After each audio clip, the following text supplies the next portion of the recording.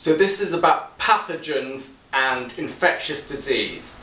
And a pathogen is a microorganism, like a virus or a bacteria, which can infect us and cause an infectious disease. There are 4 types of pathogen you need to know about. There's bacteria, which can cause a disease like cholera.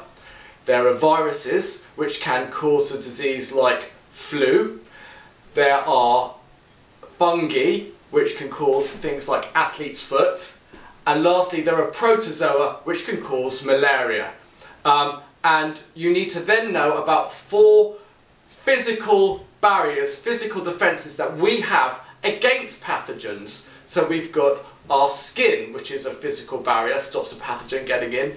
And if we get cut, then our blood clots, and that stops a pathogen getting in. We've also got lots of mucus in our airways, and that's very sticky, and that will trap the pathogens. And lastly, in our stomach, we've got hydrochloric acid, and that will kill any pathogens which try to get in through our mouth.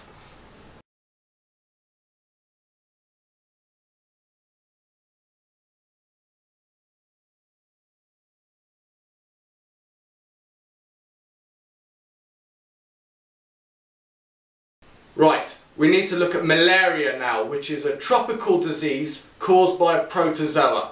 Now the way the protozoa gets into our body is that it is transmitted by a mosquito, and we call that mosquito a vector. So when the female mosquito bites us, it transmits the protozoa into our bloodstream. So we are the host organism and the mosquito is the vector.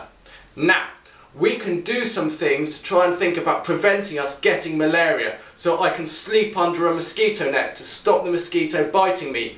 Equally, I can wear long sleeve shirts at night. Or I can even not go out at dusk, because that's when all the mosquitoes come out. So there are lots of different things I can do to prevent the mosquito biting me and prevent me getting malaria.